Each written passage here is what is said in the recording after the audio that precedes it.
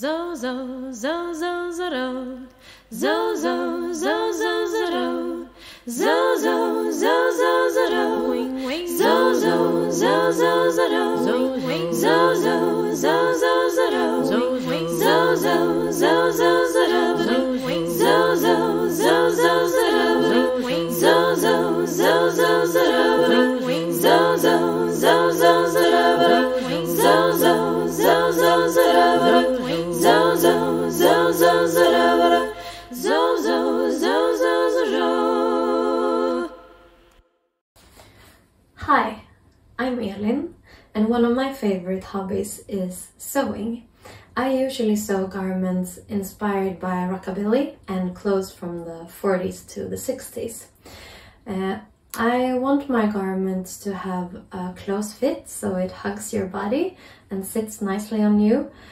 That could be hard to achieve when you have to alter your patterns to fit your body, because when you try to do so and pin on yourself, you distort your shape. So I found that I wanted to have a body double, so I could have my body beside of me, so I could pin on myself without me moving. So I decided to make a mannequin, a dress form. So I wanted to make a dress form with a bit of shoulder and legs, so I would have a crotch on my dress form, so I could also make pants. So there are a couple of different methods you could use to make your own mannequin. There is the duct tape form, the bootstrap pattern, the plaster, and the cast methods that you could use, either masking tape and make a masking tape cast or a plaster cast. And there are pros and cons with all these different methods. If you use duct tape, you could do this in maybe 1 day's time, and you need to be at least one extra person to be able to wrap you in the duct tape. So put on a t-shirt that you don't mind ruining, pull duct tape around, cut it up, get out, tape it back together and fill it with newspaper. When you're pinning it, your pins will get sticky because of the glue, or they might get sticky. And since you stuffed it with newspaper, the form will be really light, which might distort the form and be hard to pin in, because when you're trying to pin it, it'll sink in, so it could distort your form. But it's a cheap and fast method to get a mannequin. Then we have the bootstrap pattern, and then you go to the Bootstrap Fashion website, you put in your measurements there, and then you buy a pattern, and then you sew your own mannequin that you stuff with polyester stuffing. They have many different measurements, and it's not a super expensive way to make a form either. You only need to be one person when you're doing it, and you could use your sewing supplies that you already have at home, so you don't need any specific tools or so, just your regular sewing stuff. The shape could be distorted there as well if you stuff your bootstrap pattern with a lot of stuffing. That could make it bigger, and also there is a risk that you could distort it while you're sewing it together as well, so the measurements might not match. I think you will be able to stick your pins all in the bootstrap pattern, but since the form is squishy, it might give after when you're trying to pin it as well.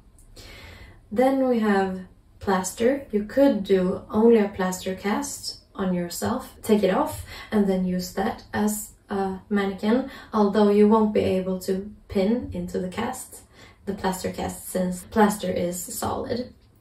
Then we have the two different methods where you make a cast. Either you do it with masking tape or you do it with plaster, and then you fill that form with expanding foam. If you're doing the masking tape version, It's similar to the duct tape, that you might not get a super smooth surface since the tape might wiggle a bit when you're putting it on.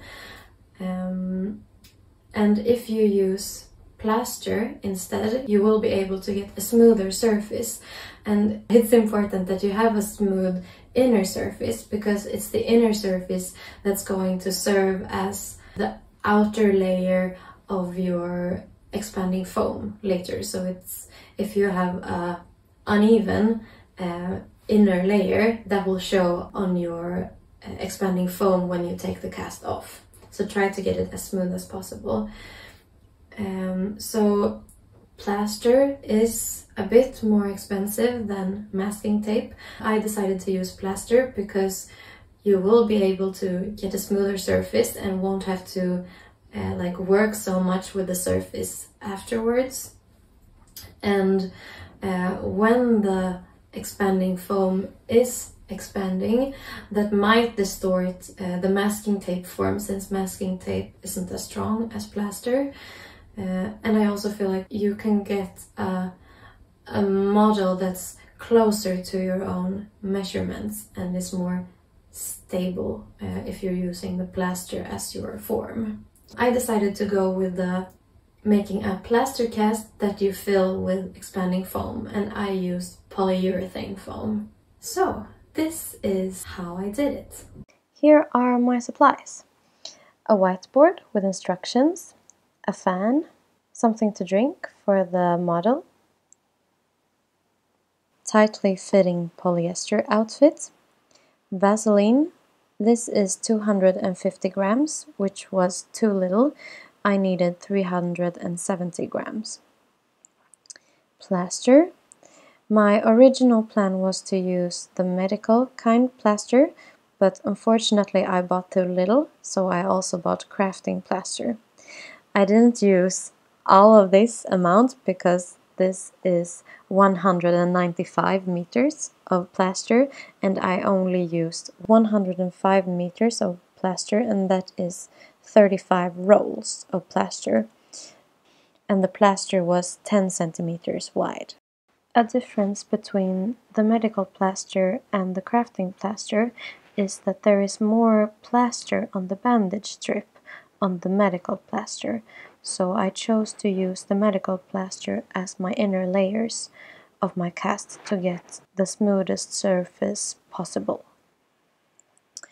Nitrile gloves to protect your hands. I decided not to use plastic gloves because I've heard that plastic gloves could react with the expanding foam or the plaster. I'm not sure, but just to be safe, I chose the nitrile gloves to prevent any chemical reaction. Measuring tape, scissors, one regular scissor and one bandage scissor for any emergency exit if that's necessary. Paper, pencils, flashlight, straps to tie around your finished cast just for extra safety before you pour in your expanding foam. Buckets, you only need one, with water to dip your plaster strips in. Plastic strips to use in the seam between the front and the back half of your cast to make sure that you can pull front and back cast apart and get out of the cast. Folding measuring tape, masking tape and package tape, and a towel, and a piece of cardboard to seal the holes from the arms and the legs. And that's all of the equipment that you need for step 1, which is wrapping your model in plaster. For step 2, drain pipes in PP plastic. I used 3 drain pipes that were 1 meter long and had a diameter of 30 millimeters. Connections to the drain pipes, 1 T connection and 2 90 degrees connections. 1 tool to cut off your pipes, 50 centiliter cups to mix your expanding foam in, tongue depressors to mix your expanding foam. Your expanding foam. I use polyurethane foam. These are 2 kits, so each kit comes with 2 bottles, 1 part A and 1 part B, and each bottle weighs 1 kilo. In total, this is 4 kilos, and this was enough for me. I was left with maybe 5 centimeters left in 2 bottles. I'm a European size 36 to 38. I'm 168 centimeters long with a waist of 72 centimeters, hip of 97 centimeters, and bust of about 82 centimeters. And this amount of expanding polyurethane foam was enough for my body volume.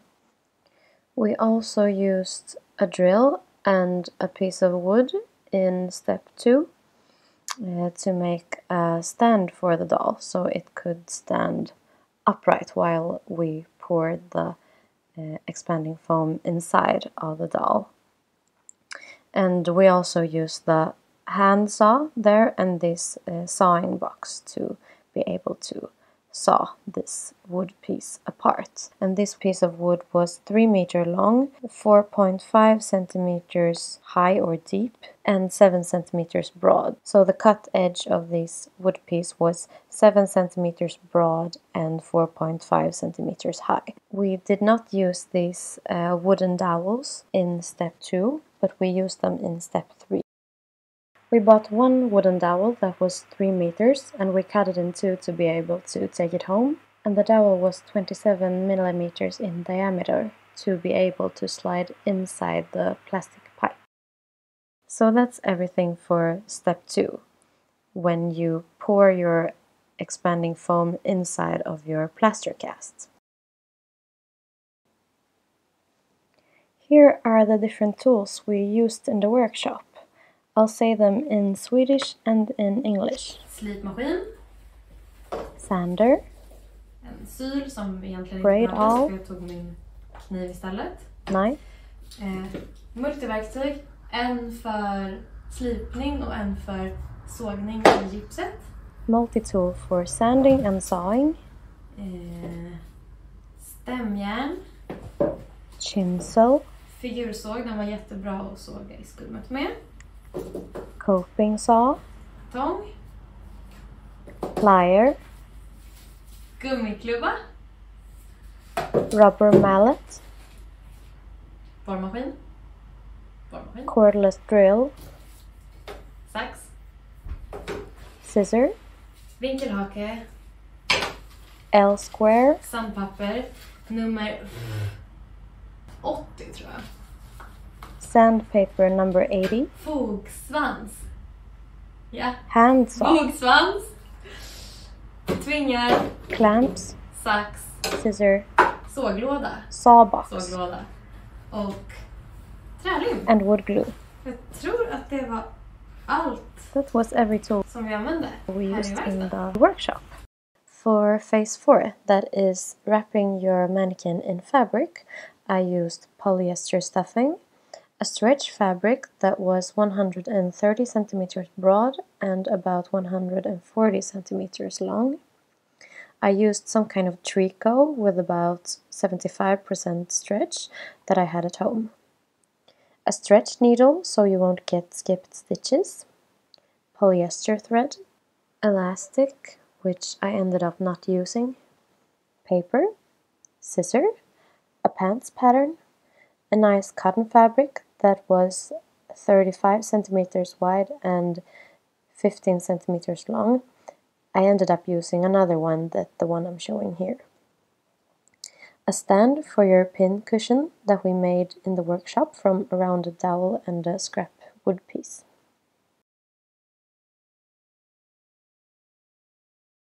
Start the project with inviting your relatives and friends to help you. Put on your tight polyester outfit. Take your measurements so you will be able to check if the measurements on your finished dress form matches your own measurements later in the process. The measurements we took were bust, waist, under bust, over bust, tummy, hip, thigh, and neck. For each measurement, we took the front to side seam, back to side seam, and the total measurement around. We did this to make it easier to compare the measurement on the foam dress form to your measurements. So if we discovered that the waist on the dress form was too big, we could check if it was front waist or back waist that differed, or if the distortion was evenly distributed. While we took my measurements, the other participants started to cut the bandage strips in different sizes, in the lengths 30 centimeters and 15 centimeters. Cover your polyester outfit in Vaseline. The Vaseline serves as a release, so you will be able to get the plaster off your body. One could also use plastic wrap as a release, but I decided to use Vaseline since I had a feeling that the plastic wrap would incorporate tiny wrinkles in the plaster surface and maybe get stuck in the plaster. And you still need to spread Vaseline inside your front and back halves of your cast before you pour your expanding foam inside of your cast, so you already need the Vaseline. You can't get Vaseline out of your clothes. I tried putting them in the washing machine and it did not get the Vaseline out, so I had to throw them away. So if you would like to keep the clothes you're wearing, I would use plastic wrap instead of Vaseline. Make sure to cover all the parts you will have plaster on with Vaseline, including your neck. And make sure to get as few wrinkles on your clothes as possible before you put on the plaster.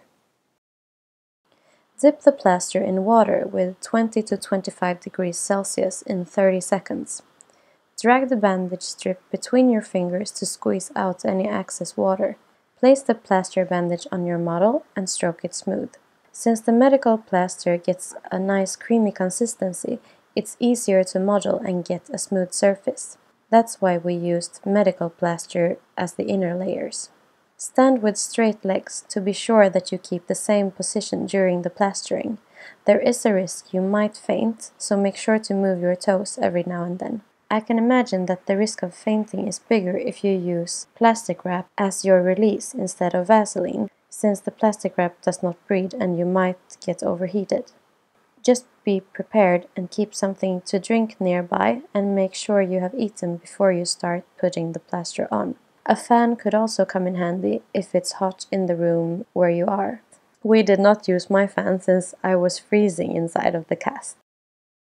Stroke Vaseline on the edge of the front cast. Cut plastic strips to place in the seam between the front and the back halves.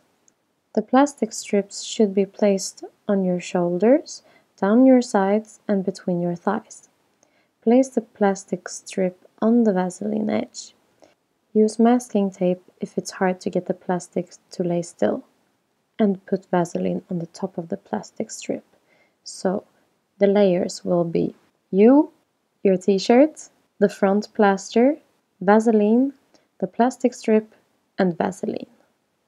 Continue with putting medical plaster on the back half of your body. I think we did 3 to 5 layers of plaster bandage on my body in different directions. I think we ended up with 4 layers on the front and 3 layers on the back halves. Make sure not to use all of your plaster in this step, because you also need plaster to seal the front and back halves together and to seal the leg holes and the arm holes later. Maybe save 3 rolls of plaster for that. The plaster binds within 3.5 minutes and is dry enough to move the patient in 30 minutes. The plaster is completely dry and has its full strength after 24 hours. Keep the plaster on for 30 minutes and then pull on the plastic strips to get the front and the back halves to separate from each other. The plaster stuck a bit on my clothes even though we used Vaseline, so when we took the plaster off, we had to slide our hands in between the plaster and the fabric to loosen it from the plaster. But it went well and I got out and did not faint. Build a skeleton structure inside your mannequin for extra stability and to be able to have the finished mannequin sitting on the stand that you will build later, so the mannequin will be able to stand on the floor. Start by building the hip bone by cutting your plastic pipe into short pieces and push them into your connections. Put the T connection in the middle and the 90-degree connections on each side. Put another pipe in your T connection to serve as a spine. Keep the spine too long, since it will make it easier to handle when pouring in your expanding foam in your cast later. Lay your skeleton in one of your cast-halves to measure how high up you want your hip bone to be and how long you want your leg pieces to be. Make the leg pieces long enough so that they will stick out of the legs on the cast, and push the pipes into your 90 degrees connections. Lay front and back halves of the cast together. Check that the pipes sticks out of the legs and fix the leg lengths on the cast so that they will be even and have a straight edge. If it's hard to cut the plaster with your scissor, you could use an utility knife. Put on gloves and stroke one layer of Vaseline inside of your two cast halves. The Vaseline serves as a release, so you will be able to get the cast off your expanding foam later. Make sure to stroke the Vaseline all the way up to the edges of the cast. Shine with the flashlight to check that you did not miss any spots.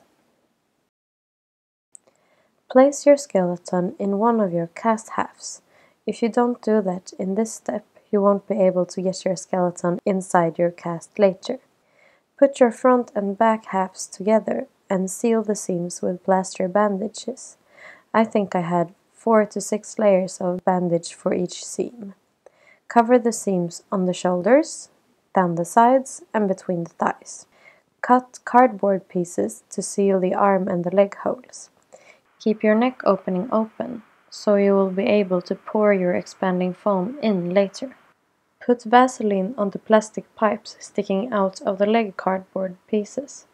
Cover all of the cardboard pieces, legs and arms, with plaster that you stroke up the sides on your legs and arms. Put plaster in different directions to make it stable. I used approximately 10 layers of bandage on the leg cardboard pieces to make sure that it could take the whole weight of the expanding foam. Put paper underneath the form to prevent it from losing its shape while it dries overnight. And that's day 1. Now, day 2.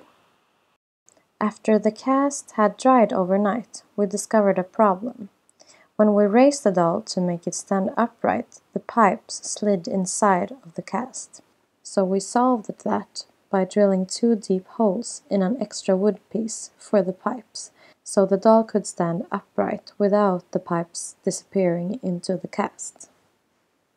Before we started to fill the form with polyurethane foam, we wrapped the cast with paper and put straps around it, just to be sure that the expanding foam wouldn't push the front and the back half of the cast apart.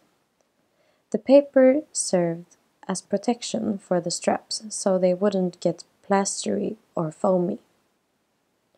Remember that the inside of the cast is covered with Vaseline, so you will get sticky if you touch the inside. Start with reading on your polyurethane foam bottle to see if you need any specific safety equipment and if you need to be in any specific area, either in a well-ventilated room or outside. Our recommendations was to be in a well-ventilated area and have safety goggles. We didn't actually use the safety goggles, but you should, to protect your eyes. Always wear your nitrile gloves to protect your hands from the polyfoam. If you get the polyfoam on your skin, wash it immediately. We used a 2-part solid polyurethane foam that forms a hard and dense foam with a density of 33 grams per liter. Part A is a resin that you pour into the catalyst, Part B.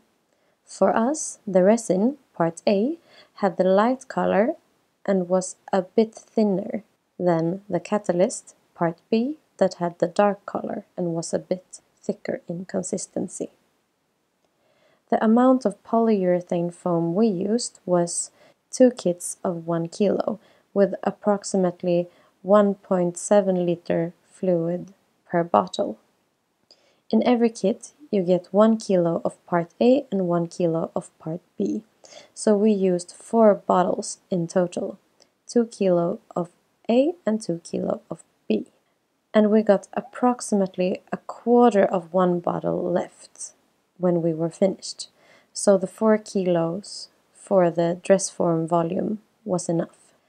The polyfoam expands between 10 and 15 times its original volume and generates a strong pressure.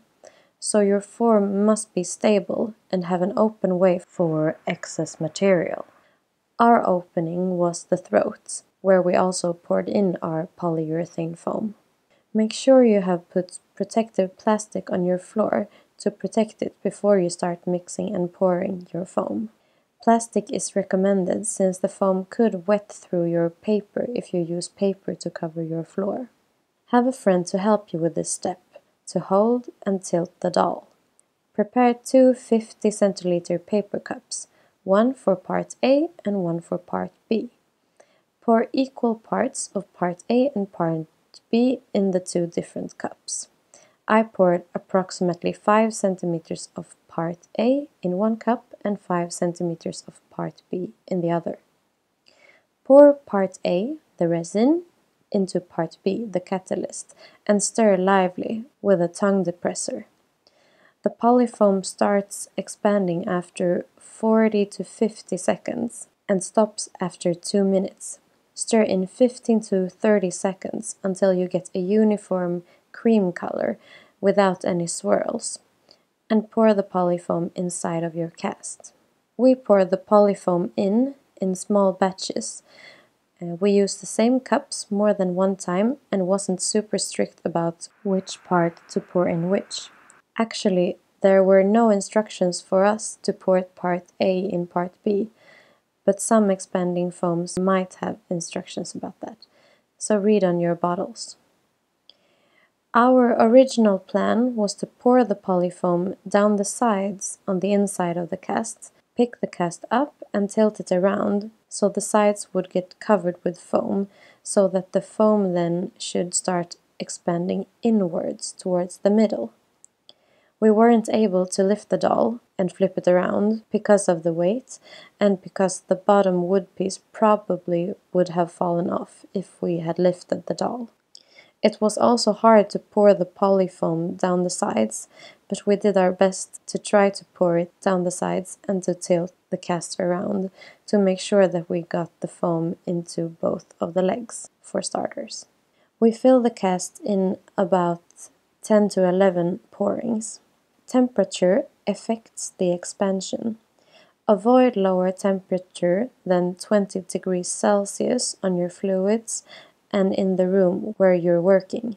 The foam rises to the same volume independent of the heat, but the reaction goes faster the warmer it is in the room.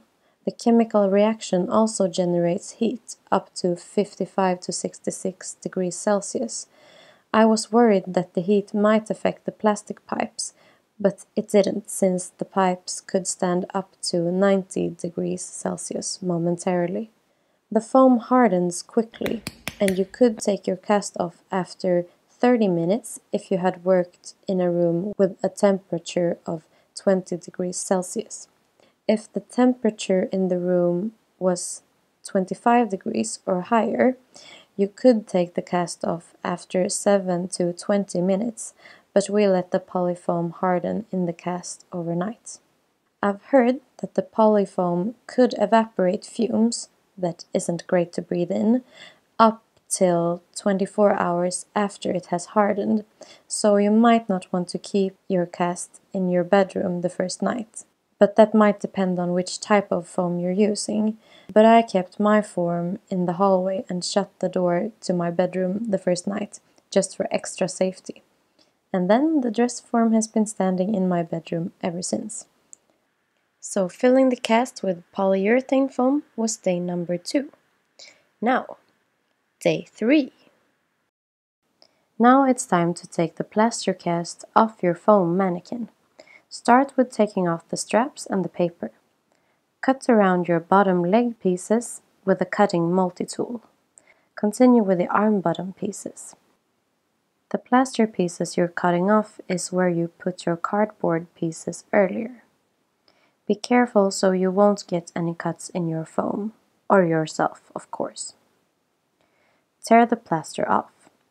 It will get messy, so you might want to have a vacuum cleaner nearby. The vaseline that you put on earlier as a release is still sticky, so a roll of paper might come in handy as well. When you've gotten your cast off, check the measurements of the doll and compare them to your own to see if any specific parts needs to be sanded down. Put an elastic around the waist to make it easier to see exactly where the waist is. Check all of your measurements. For example, I discovered that the crotch got too low on my mannequin because of the bulkiness of the clothes I was wearing when we did the plaster cast. So we sawed a bit of the excess foam off with a coping saw and sanded the foam down to a closer measurement. Off camera, we also pushed the two rounded dowels into the leg pipes and put the doll on the floor beside me to check that the dowels were the right length, so the doll had the same height as me. While I continued to sand the surface of the doll to get the right measurements and smooth surface, my dad started to build the construction that would make the mannequin able to stand on the floor. He took two 50 centimeter long 45 by 70 millimeter pieces of wood, made markings suiting the measurements of the width, that was 70 millimeters, and half of the height of the wood pieces, that was 22.5 millimeters, and took the marked area out using a rubber mallet and a chisel. He made cuts where the dotted lines are as well to make it easier to take the area out with the chisel. Then we sanded the surface on the wood pieces with a sander. We drilled 2 holes in the top piece for the wooden dowels to slide into to make it possible for the mannequin to stand on the floor. We glued the middle of the wood cross together and fastened it with 2 screws as well.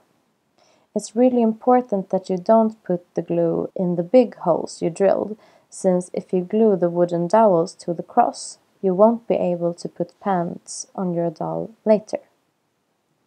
When my dad made the wooden cross, I adjusted the length of the arms so that they would be even. I drew a line with a marker and cut on the line with a coping saw. We also did a base to a pincushion from a wooden dowel and a scrap piece of wood. I sawed off a 10 centimeter long wooden dowel, and my dad took the scrap piece of wood, sawed a round shape for the base, drilled a hole in the base, and glued the wooden dowel into the base. We finished the day in the workshop by vacuuming off the doll, since the sanding covered the mannequin in lots of little grains of foam. And that's day 3. Before you cover your mannequin in fabric, see if you have gotten any air bubble holes in your foam. If you notice any holes, stuff them with polyester stuffing. I also put stuffing at the ends of the legs to fill the big holes I got there. When all holes are filled, you can start with the covering. When I first put my stretched treacle fabric on the doll, I didn't like how the fabric draped at the crotch. I realized that I would have to make a crotch seam to make the cover look good. So I decided to use a pattern from a pair of pants I made earlier. I prolonged the crotch curve so that it extended up to the neck and made a pattern for the cover. If you don't have a pants pattern at home, you could take a pair of regular pants that you like, copy the crotch curve from them, and prolong the curve to make your pattern. Make a pattern for the bottom pieces for the legs and neck by drawing around a wooden dowel on a piece of paper. Cut the circle out. Place the paper at the end pieces of the legs around the wooden dowels and around the plastic pipe at the neck. Mark around the legs and neck on your paper to make the pattern pieces for the ends. Cut your pieces out in your fabric and make sure to add seam allowance on the inside of your inner circle and stretch it a little bit when you drag them over the dowels or the plastic pipe. Put front halves right sides together and sew the crotch seam. Do the same thing for the back. I used a stretch needle and a small zigzag stitch for the seam in the tricot. Stretch the front piece around your doll and try to avoid any wrinkles. Pin in place. Put your pins where you want your side seam to be. I also made bust darts to make the fabric sit nicer around the bust. Now it's time to mark your shoulder seam and side seam. Instead of drawing the seam with a pencil, I decided to base the seam line to avoid pencil marks on the white fabric. To make the side seam as straight as possible, I made a plumb by tying a string in my fabric scissor and letting it hang, so that the string served as a straight line. Then I try to follow the string while basting my side seam with a red thread on my fabric. After basting the side seams, shoulder seams and neck seam on the left and right side on the front, cut off the excess fabric, but leave 1.5 centimeters to serve as seam allowance. The first step in putting the back fabric on the mannequin is to baste the inseam of the front and back halves together. The inseam is the seam between your thighs. Stretch the back fabric around your doll, pin in place, and repeat the steps for the side seams, which are baste the side seams, shoulder seams, and neck seam. Leave 1.5 centimeter fabric for your seam allowance and cut the excess off. Make markings to serve as notches in the seam allowance on 8 to 10 places on the side seam. The notches will help you later when it's time to sew your side seams together on your sewing machine. Also make notches on the leg end pieces. Take the fabric off the mannequin. Sew the bust darts and pin the front, back and leg pieces together, matching your notches. Use a small zigzag stitch when you're sewing the pieces together. Sew the side seams up to the shoulder, leaving the shoulder seam open. If you also sew the shoulder seams together, you won't be able to get the cover on your mannequin later. Take the mannequin off the stand and dress it with your cover. Pin the open shoulder seam shut by folding in the seam allowance. Pin in place and sew the seam shut by hand. I put my stitches inside the pleat so they wouldn't show on the right side. This is how I made my stitches. Start with making a knot on your thread. Make a front stitch inside of the pleat so it won't show on the right side of the fabric. Push the needle down in the under layer and make a back stitch in the under layer. Push the needle back up into the pleat in the upper layer. Then repeat these steps. Front stitch in the pleat, down into the under layer, back stitch, and come back up into the pleat. Repeat these steps. I discovered that it's a lot easier to sew this if you have a bent needle. Drag the top end piece over the plastic pipe.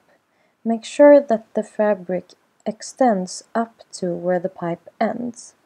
Put an elastic at the base of the pipe to keep the fabric end from sliding down from the pipe. Turn in the seam allowance. Pin and sew the seam by hand. Here I used regular running stitches, which are called förstygn in Swedish.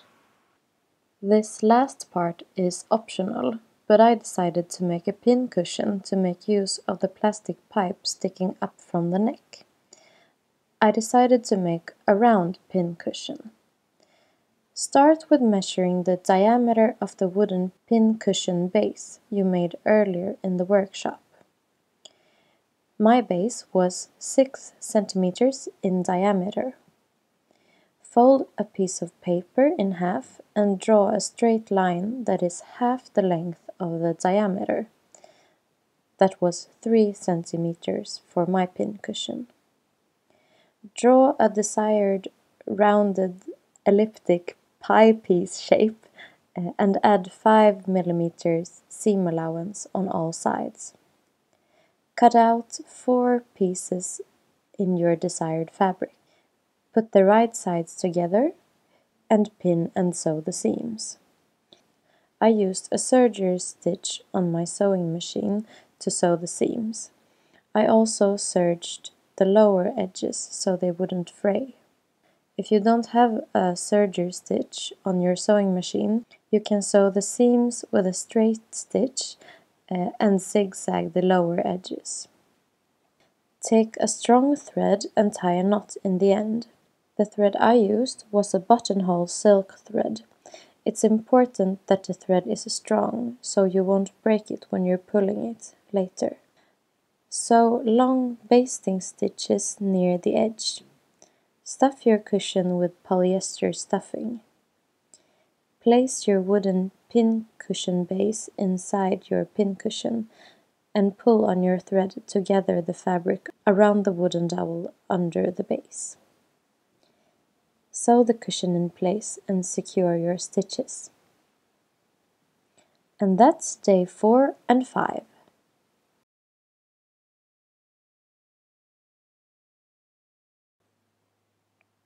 Alakazam! Here is the finished mannequin. I think the shape and the curves of the mannequin matches my own quite well. The butt got a bit too small, but all the other measurements was almost exactly the same as mine. I don't think I could have gotten a more similar shaped mannequin in any other way. Although I discovered a huge con with this type of mannequin. Approximately 1 month after the mannequin was finished, the polyfoam started to cave in a lot in different places and distorting the shape. Now it's been almost 3 months since it was finished and the shape is still changing. It has caved in at the hip, the waist and the left bust area. I don't know why this is happening, but it seems that the polyfoam incorporated air bubbles when it expanded, even though we tilted the plaster cast around a lot to try to prevent that. And somehow the outer layer must have either melted or gotten weak somehow and started to cave in, revealing all the air pockets and distorting the mannequin's shape, which is really sad. But I guess you could save it by either adding more polyfoam and sanding it down again, or pad the mannequin like you would to change the shape of a regular dress form. But everything else went well in the process. I was really happy about that the work we put into making this actually turned out pretty well. And I really like the detachable pincushion feature. That really comes in handy when you're pinning garments on your mannequin. And it matches the waistband I made as well. And the fabric actually comes from one of my grandmother's old skirts that I love.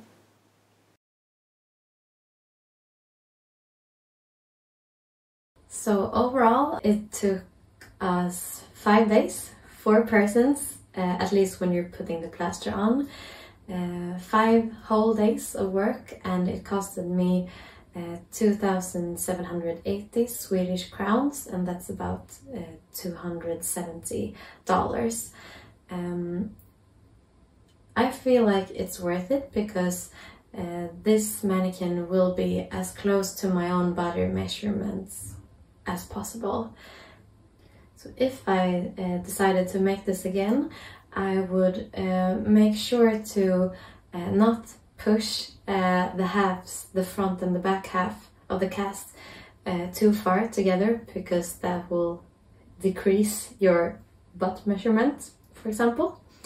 And then I would also make detachable shoulders by cutting off your arm, drilling a hole at a 45-degree angle, and then take a wooden piece. Let's imagine like this is wood, a square wood piece, cover it with masking tape, put Vaseline on there, put some kind of clay in the hole, push it in, and the Vaseline and the masking tape will serve as a release, so you will get this out later.